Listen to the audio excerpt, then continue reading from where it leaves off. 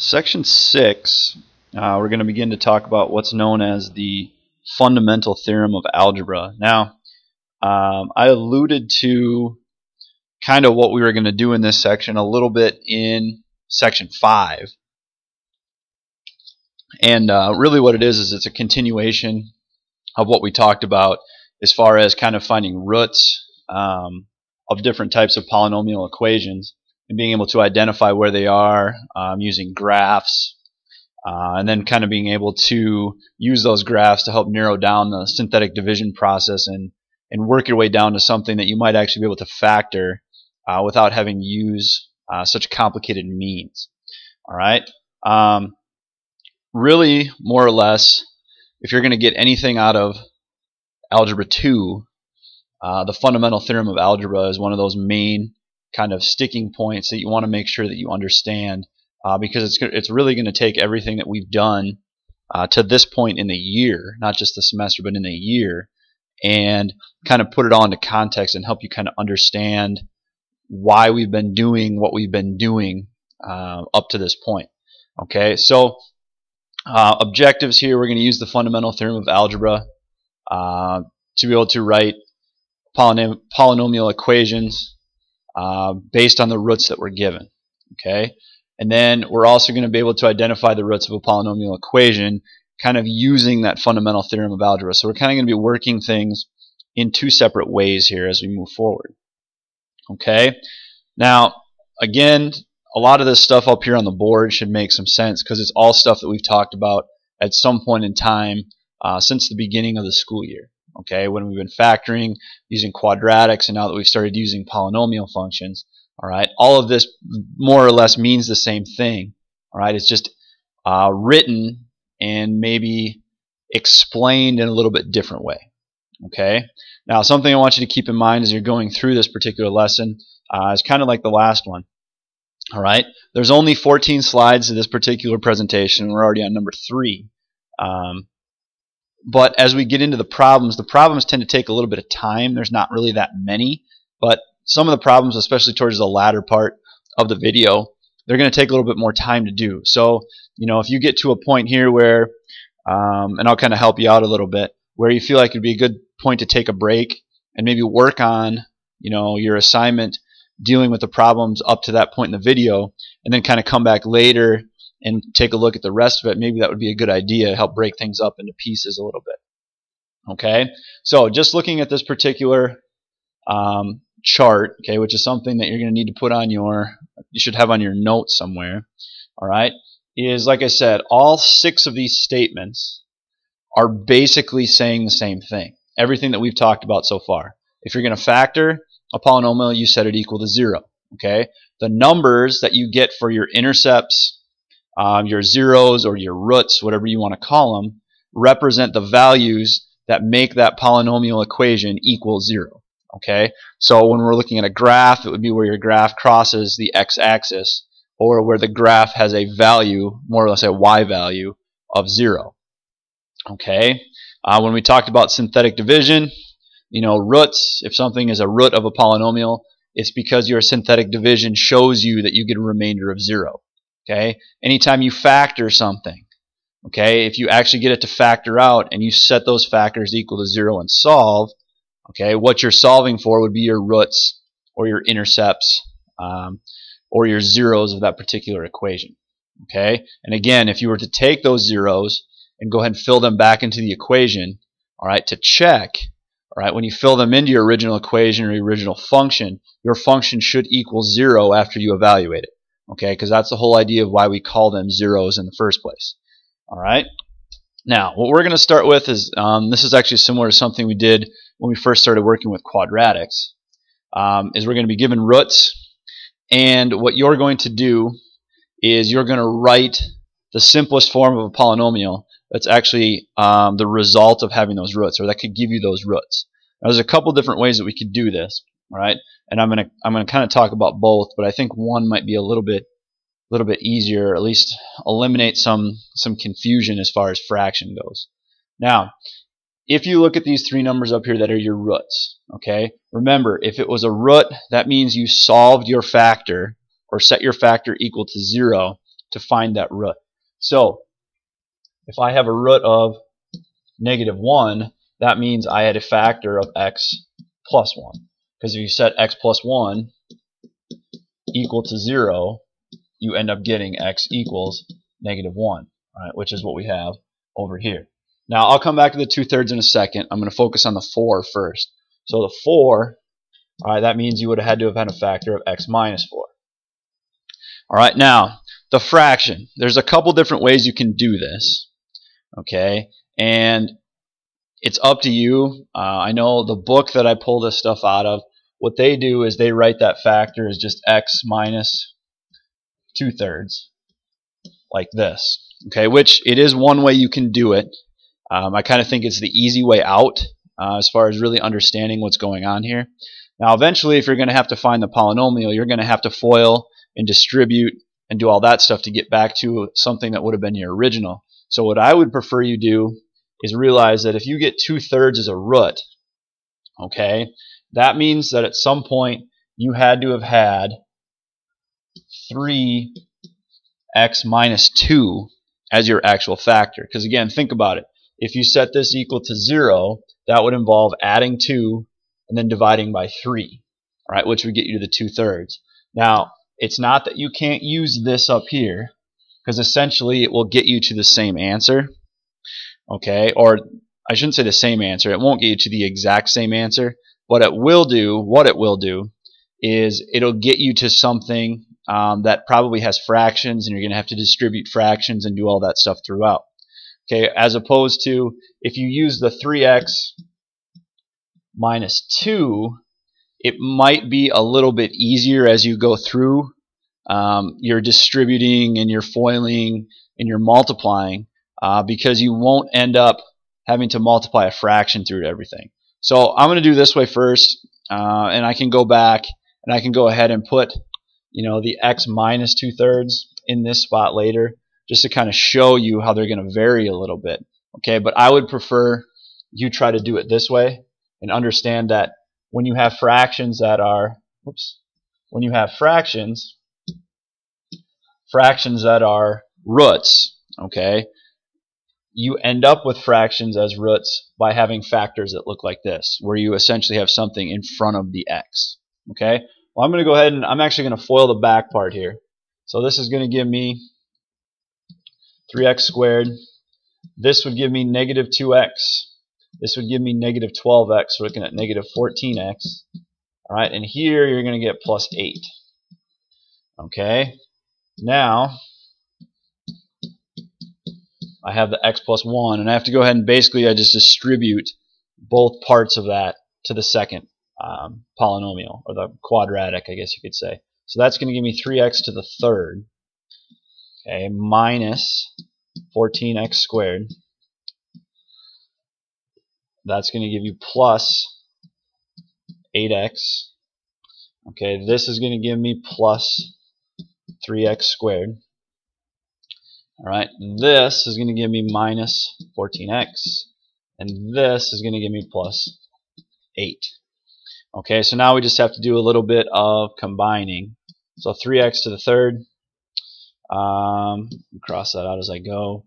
I have -14x squared plus 3x squared, so that's going to give me -11x squared. So that takes care of this and this. All right, 8x minus 14x gives me -6x. So we're done there, and plus 8 on the end.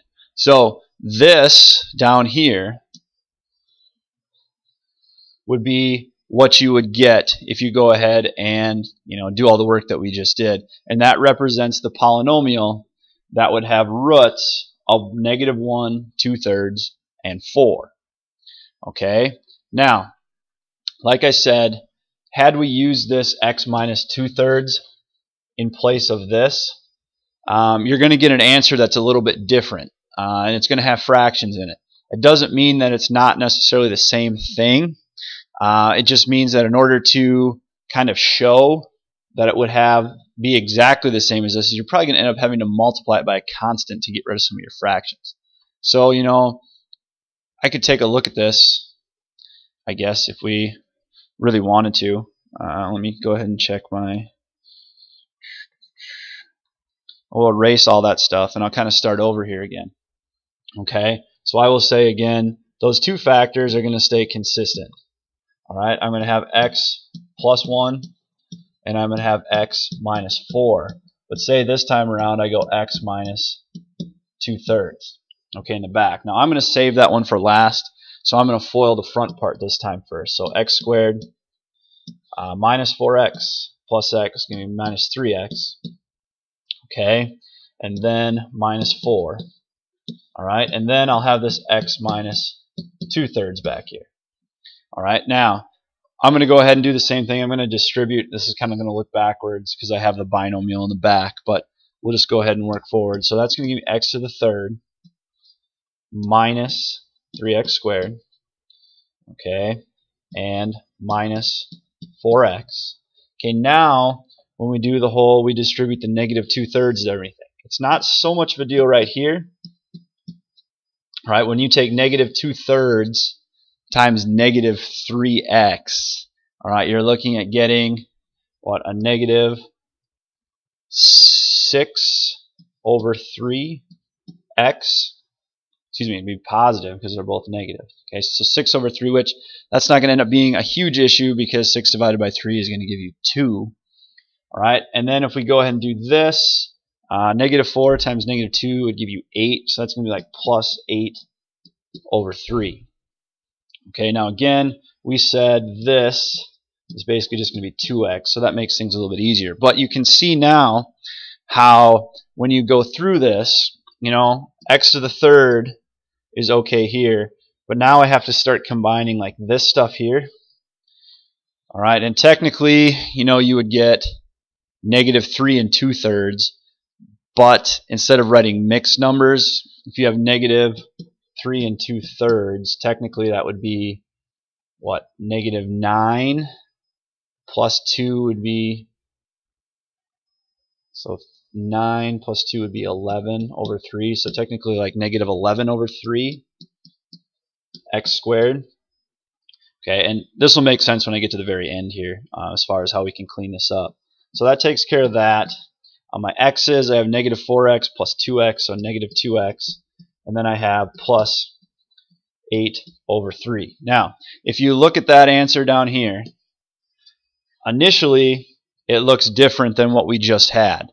All right, but technically it's the same thing, because what I could do to eliminate all the fractions is if I take this whole thing times 3, okay, and I'll go ahead and do that, I will actually get 3x to the third.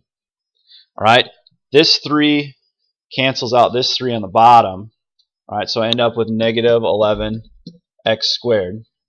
Okay, 3 times negative 2x would be negative 6x. And if I take 3 times 8/3, the 3's cancel, so I end up with a plus 8 at the end. Okay, now this should look exactly like the answer we got the first time that we did it. So you can see that they are the exact same polynomial, but when you start using things in fractions that look like this, it can be a little bit more confusing because you have to multiply fractions. And then at the same time, at the end, if you want to get rid of those fractions, you end up having to figure out, okay, what number here would essentially cancel out my denominators, or would be the same thing as my denominators all the way through. And in certain points, that can become a little bit complicated because you might not always have the same denominator in the bottom of all your fractions. Okay, so like I said before, the first method for doing this would probably be the easiest way to do it, because you eliminate some of that fraction stuff. But if you were to do it this way, what I originally have boxed up on the bottom before I multiplied by 3, that would be an acceptable answer. It's just a matter of whether you want to deal with fractions or not. Okay, the multiplication of the 3 here that I did, that's simply just to show you that this answer down here is pretty much the same thing as that up there.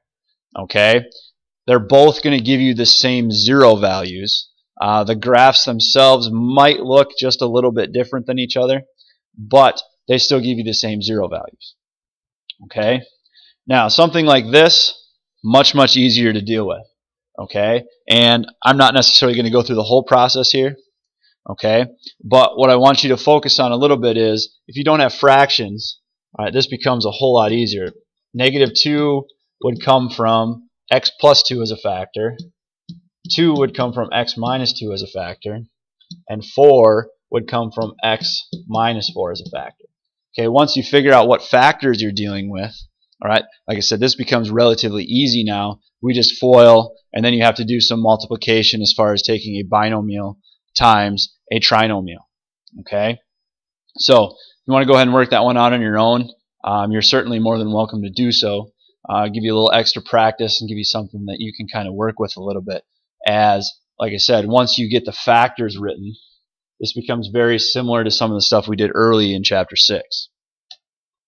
Alright, now, I talked about this fact a little bit in section 5. All right, but essentially what the fundamental theorem of algebra says, okay, is that the highest power of your polynomial also represents the total number of roots that that polynomial happens to have.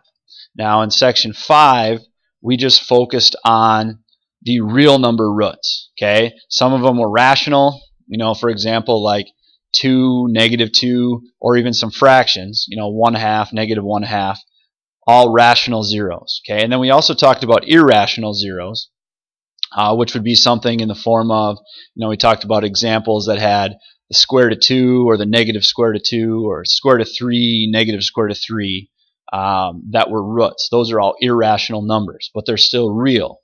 Okay, so what we're going to talk about here is the real number zeros and also the complex number zeros, the ones that have i's in them. Okay, those all together have to add up to whatever the highest power of your polynomial is. Okay, and that's really what this is saying down here. The degree of your polynomial, okay, if the degree is greater than 1, okay, or equal to 1, you have at least one zero. Okay, now obviously, like I said, as the degree goes up, you should have as many zeros, total zeros, real and imaginary, as that number, or as the highest power. Okay, the key here is trying to determine how do we find the real ones, then how do we find the imaginary ones.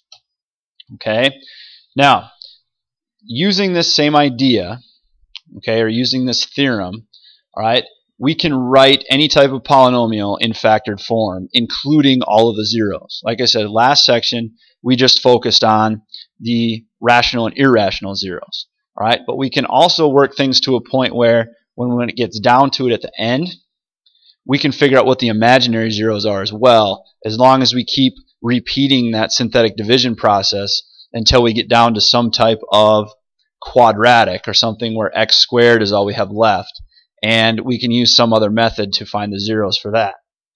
Okay, so what we're going to do is we're going to take the rational root theorem, okay, where we found rational zeros, the irrational root theorem, which is essentially the same thing, but it just talks about irrational numbers, and methods for finding complex roots, specifically probably the quadratic formula, to find all zeros of a particular polynomial and to write that polynomial in factored form. So what I'm going to look at here is, again, we're going to use graphs to really help us out here a little bit. Now, we talked about the rational root theorem in section 5, where you list all your possible zeros for the function based on this and the leading coefficient, okay, p and q essentially. Okay, well, if you think about all the factors of 36, okay, and technically all the factors of 1, all right, we're taking p and we would be dividing it by q. All right, well, 1, which is our q, just means that basically if you list all the factors of p, the 36, you would divide them all by 1 or negative 1, so you'd end up with basically just whatever the factors of 36 are.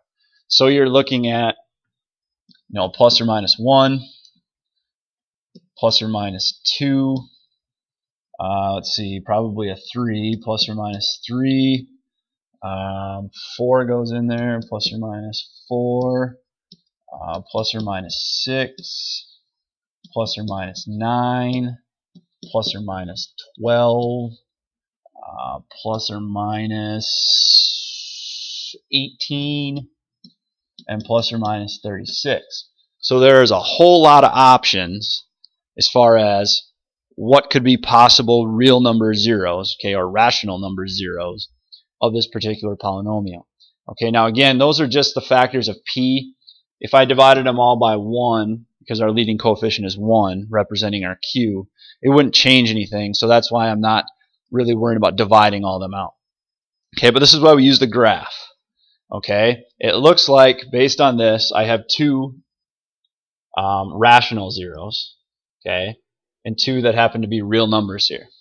Okay, it looks like one is at -1, which up here would be one of my options, and it looks like another one is at +4, which +4 is one of my options. So at least that means I did the whole rational root theorem thing correctly as far as the p and q is concerned. So I'm going to take one of those numbers. I'm going to start with -1. All right, and I'm going to go ahead and do synthetic division. 5, -27, -36. So I'm going to list all my coefficients and my constant. All right, now I'm going to go ahead and drop the 1, make this -1. Okay, that's going to give me -4.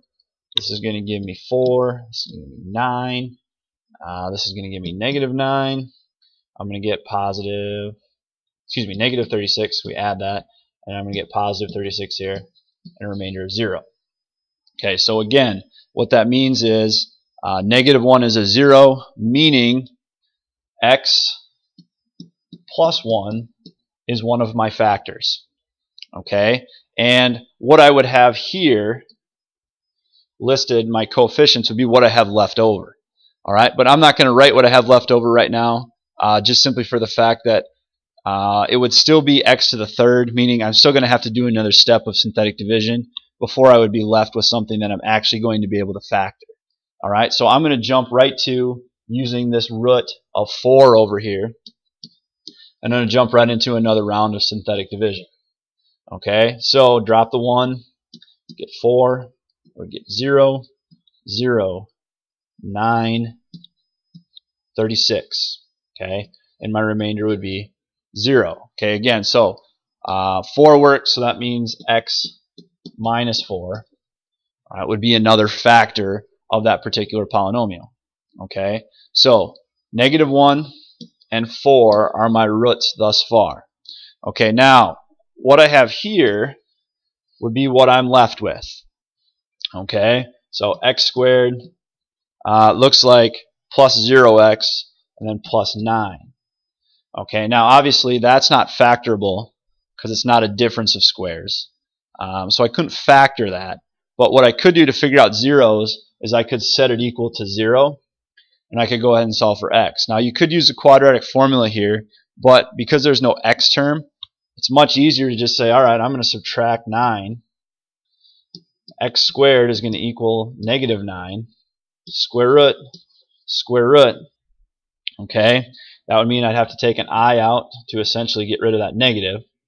And then the square root of 9 is 3. So x is going to equal plus or minus 3i. Okay, so plus 3i and minus 3i represent my other two roots, okay, which in both cases they would be imaginary. Okay, so as far as my 4 roots go, and that's what the question said, find all the roots. Okay, we found -1, we found 4, and then we basically found x equals 3i and x equals -3i. Okay, so all 4 of those would be my roots, and the key here is my highest power in my polynomial was 4, meaning I have to have 4 roots.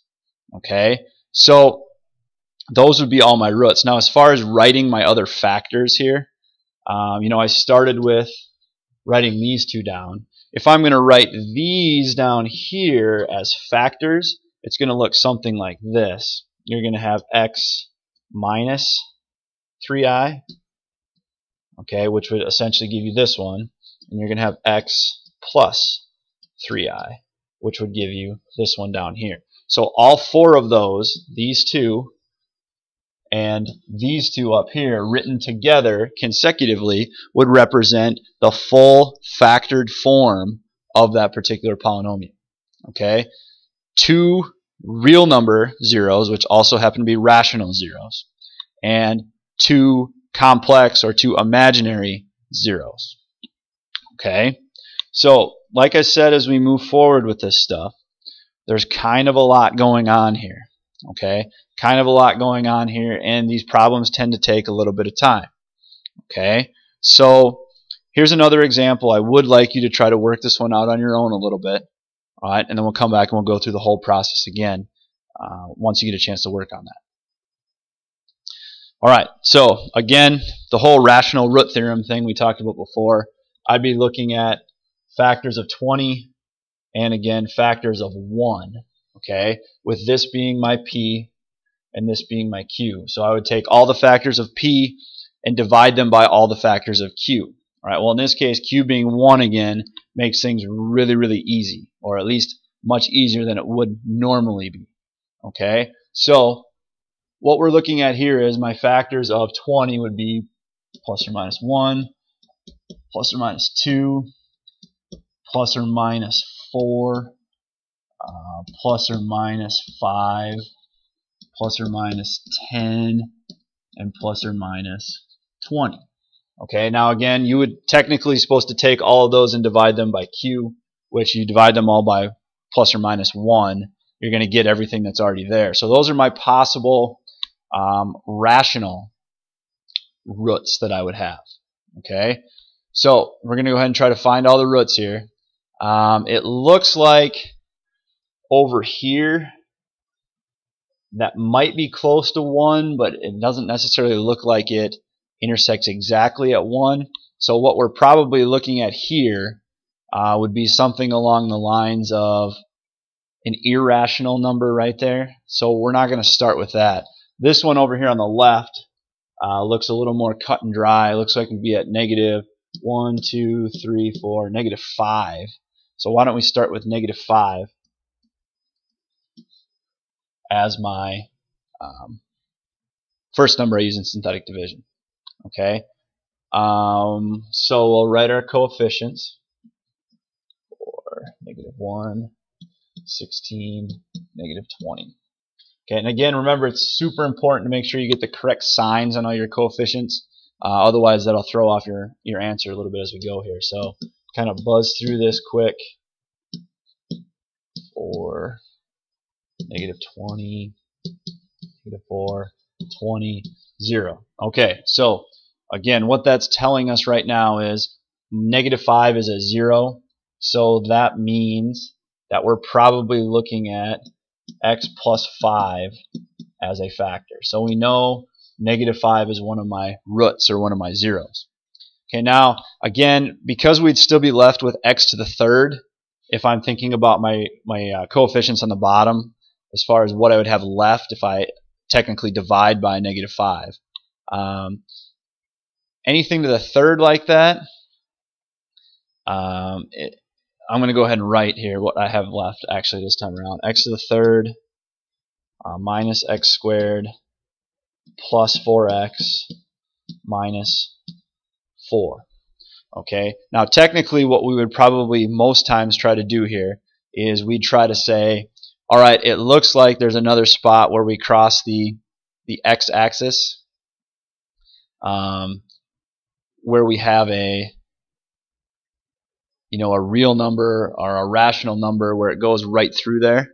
My guess would be this time around we're probably looking at 1 as an option, although like I said, you can't always tell from the graph whether that goes right through 1. So we can go ahead and try 1. I just wanted to make sure I wrote down what we have left. Technically here, if you look at that, you could probably group that and factor it as well. So if you wanted to go that route, but usually, another round of synthetic division is your best bet. Let's think about go ahead and using 1 this time, because it looks like the graph probably intersects somewhere around there. So I'll just get rid of this stuff. Maybe I won't get rid of that stuff. There it goes. Okay, so we'll get rid of this stuff and we'll try synthetic division again. Now, if we don't get synthetic division to work out, that means that the number right here is probably not a real number. All right, but I think we'll be okay. Again, those graphs can be tricky, so sometimes it's just a matter of you got to try and see what you come up with. Okay, so drop the 1, I get 1, 0, 0, 4, 4. All right, and it does work out. So 1 would be another factor. Okay, another 0, meaning x minus 1 would be another factor. Now, let's take a look at what we're left with again here. It's like x squared because of this 1, 0x, all right, plus 4. All right, so very similar situation to what we had the last time around. Okay, we're going to set it equal to 0. It's not complicated enough or complex enough to the point where we really actually have to use the quadratic formula. So I'm going to subtract the 4. X squared is going to equal negative 4 square root. We'd put an I out front and get rid of the negative. And then the square root of 4 would be 2. So x is going to equal plus or minus 2i. Okay, so again, that would account for my other two roots. Okay, one being 2i and one being negative 2i.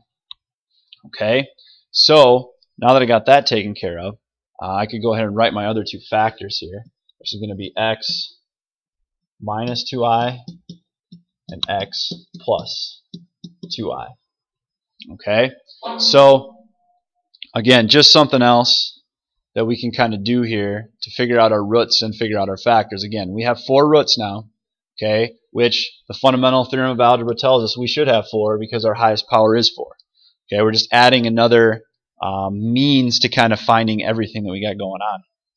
All right, now, like I said before, maybe now would be a good time to take a break if you haven't already taken a break, and you should be able to work through a fair amount of your assignment based on what we've talked about already.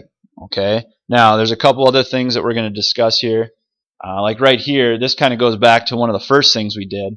We were supposed to write something, the simplest function or the simplest form of a polynomial that would have these roots or these zeros.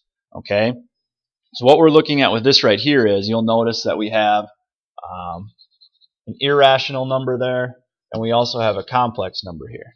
Okay, so the important thing to remember here is, one, complex answers come in pairs or conjugate pairs. So if 2 plus I is a root or a 0, that means 2 minus I is also a root or 0. And with the square root of 3, we talked about this a little bit last time too. Irrational numbers also come in pairs. So if if the square root of 3 is a 0, that means negative square root of 3 is also a 0. So essentially, if you remember how complex numbers work, or complex zeros work, and how irrational zeros work, all right, you know that if you're given one of those, technically you're given 2 zeros or 2 roots that go ahead and make this work. Okay, so the next thing that we'd probably be looking at here is going ahead and trying to figure out how all this is going to look when we write it. Okay, so first I'm going to start with the 1 because that's probably the easiest. If 1 is a 0, that means x minus 1 is a 0. Okay, the next thing here would be we want to go ahead and we want to try to figure out what else we could write here. So why don't we go ahead and say, we'll look at the imaginary numbers here first. So 2 plus I, that means we would have x minus, and I'm going to kind of put another parenthesis in here so you can keep this straight. Okay, and then I'm going to have x minus 2 minus I. All right, and then I would go ahead and want to include my irrational numbers. So x minus the square root of 3, x plus the square root of 3. Now, all of that together, okay, would basically represent what I'm looking at here as far as a factored form for this particular equation. Okay, now the thing that I want to keep in mind here is technically you can still go ahead and you can factor all this stuff, or not factor all this stuff, FOIL all this stuff, and work towards getting an actual polynomial that gave you this whole thing.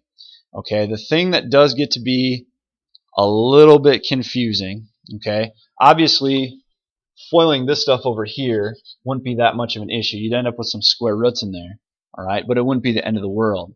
The big thing is, I'm sure we probably look at this part in here and we're like, how in the world do you go ahead and get all that stuff to work?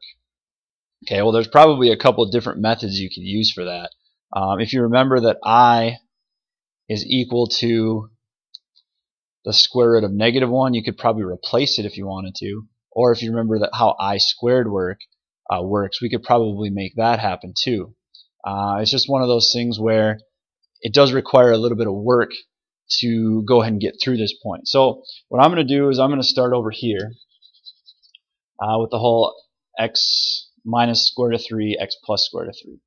Okay, so x and x obviously gives me x squared. Okay, I'm going to have x plus, okay, x plus, plus x times the square root of 3, and this is going to give me minus x squared root of 3. So essentially those are going to fall out.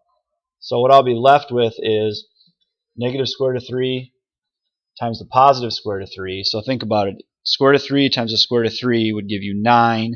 Square root of 9 is 3. Different sign, so minus 3 would get me right there. Okay. Now the thing about the rest of this is, all right, the x minus 1, go ahead and multiplying that in there. That's not going to be a real huge issue either. We can FOIL this pretty easy. We'll come back to this part here in a second. So x and x is going to give me, or x times x squared is going to be x to the third. This is going to give me negative 3x. This gives me negative x squared. This gives me plus 3. Okay. Now I could technically probably write that in what would be standard form. Okay, x squared minus 3x plus 3. Alright, so this takes care of the irrational part and the real number part. Okay, now in the middle here, remember, it looks a little bit more confusing than it really is. Okay, so we're going to go ahead and we're going to multiply this stuff and just kind of see what happens. So if I go ahead and take this times that, I'm going to say I have x, negative x, times 2 minus I. I'm just going to leave it like that for right now. Okay, then we're going to go this, excuse me, I did that. Outer, I should have done the first. Okay, so that would technically be x squared. I'll go ahead and write that in front. So first outer, we already did that. Okay, now the inner. Okay, this is going to give me minus, okay, minus x is 2 plus I. Alright, then the last terms together, I would take this times this, alright, which technically we would get a plus, and we would essentially have 2 plus I times 2 minus I. I know that got kind of scribbly in there. I ran out of room. Alright, now I didn't necessarily go through and work everything together, okay, but you kind of get the general idea of how this is supposed to work. Okay, so now let's think about here the 2 plus I times the 2 minus I. Okay, essentially it looks like a difference of squares, but the 2 times 2 would give you 4. We would get negative 2I plus 2I, so those are gone, minus I squared when you take the last 2 times each other. So negative I squared would be like negative 1, so it kind of just be like plus 1. So essentially that whole part's going to give you 5. When you do all this in here, which again, I kind of got a little scribbly together there. Alright, but essentially that right there, if you were to FOIL it, is going to give you 5. Alright, so this part is all gone and out of there. Okay, now taking a look at this stuff in the middle. Okay, if you distribute, you would get negative 2x plus xi or ix, however you want to write it. Here we would get negative 2x minus ix. So you can see how this and this are going to cancel each other out. So basically I end up getting a negative 4x out of that whole deal. and then I have the x squared that's in the front. Okay, now a lot of work. We're definitely going to go through one of those in class to make sure that everybody understands what happens when you start multiplying all that stuff together. Now I wouldn't be all the way done yet because I have this that I would have to multiply by this. So you can see how that's going to end up being a somewhat long process, right? Because you still have to do a lot of multiplying left to get to your answer. Now again, that just goes back to the whole thing I talked about as far as you need to make sure, all right, that you give yourself ample time to complete these, and that's why your assignment and stuff doesn't include a whole lot of homework problems, because the process does take so long. So again, hopefully you kind of followed through that. I know there's a lot going on. It's going to be one of those that we definitely make sure we take the time to go over in class, because you really have to kind of think a little bit when we start doing all the multiplication and stuff and the simplifying with that imaginary section. All right, here's another example, just for time's sake. It does provide you something if you want to try to go through another one on your own and work it out. This will probably be one of those that we discuss in class specifically.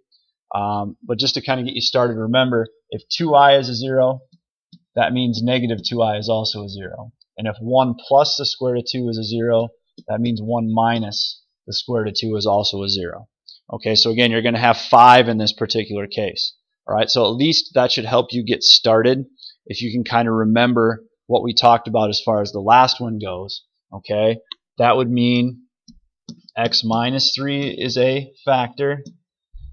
X minus 2i would be a 0. That would mean x, it would be technically minus a negative 2i would be 0, which that's going to end up becoming a plus.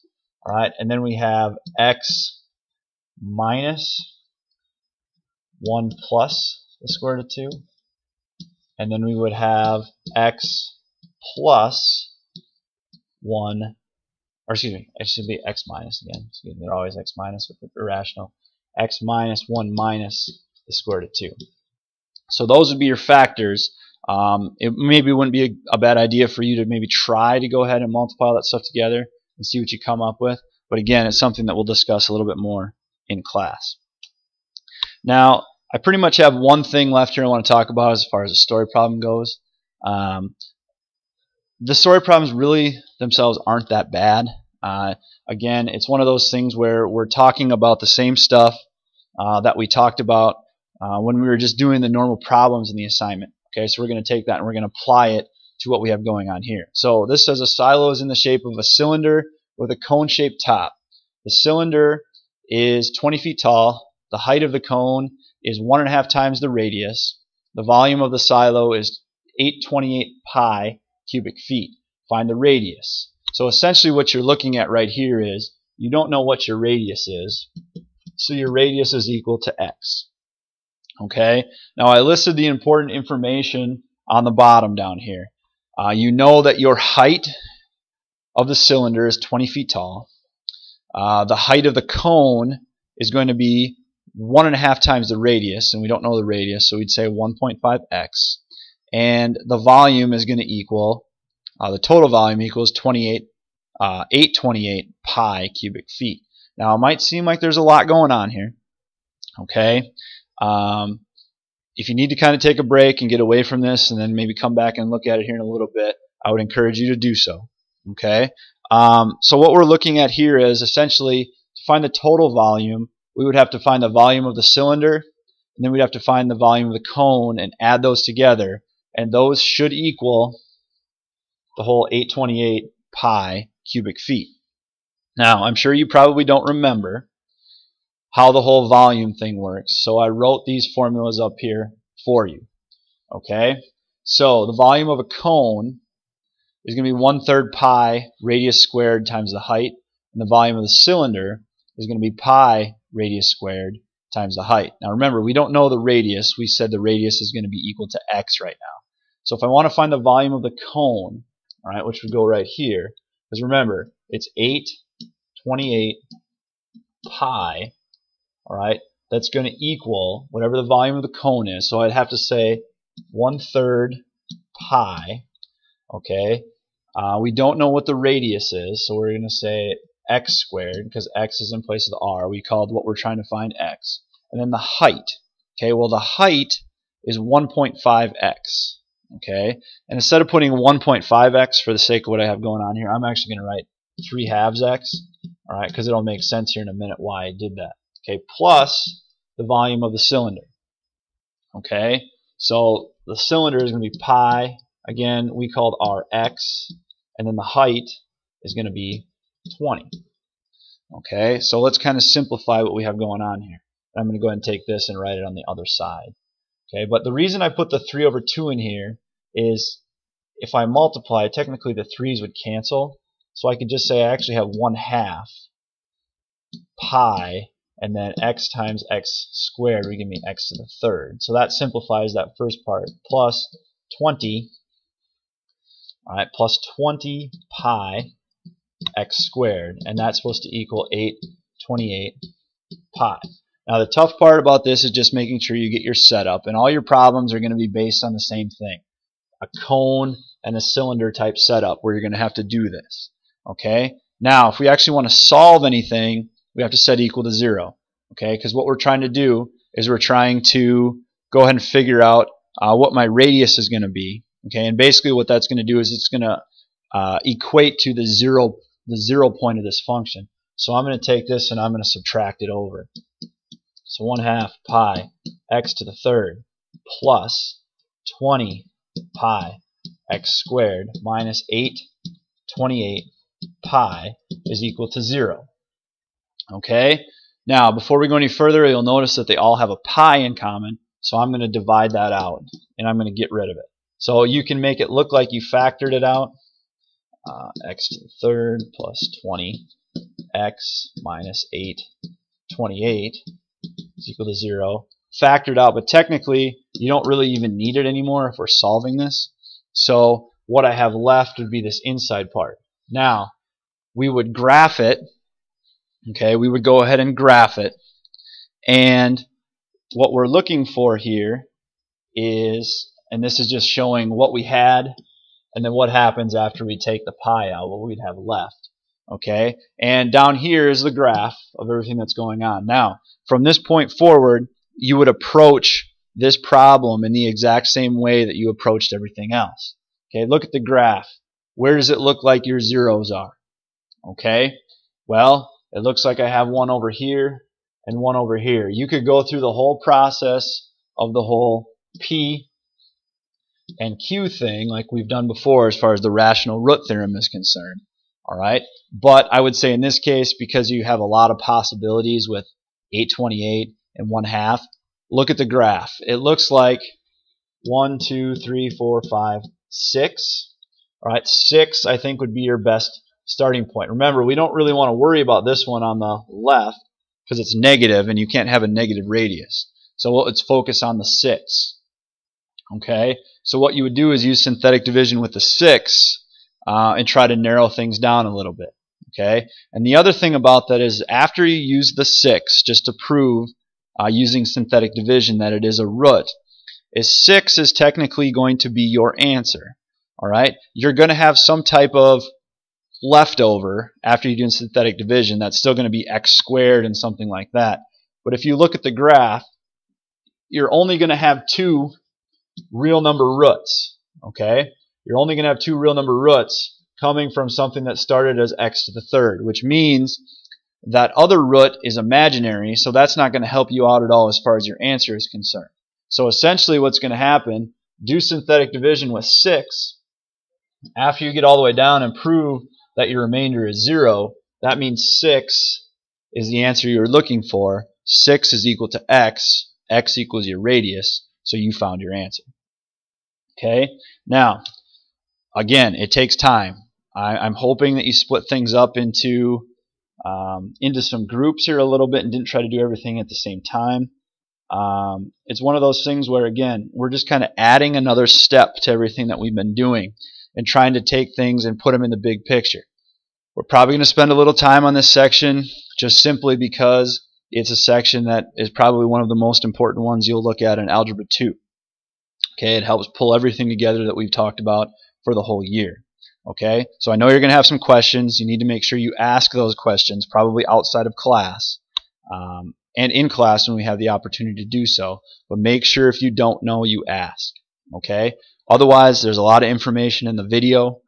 Just remember, you're going to have to put some work into this as far as looking at the video, looking at the notes and examples you've been provided, and also looking at the notes and stuff that you're coming up with on your own.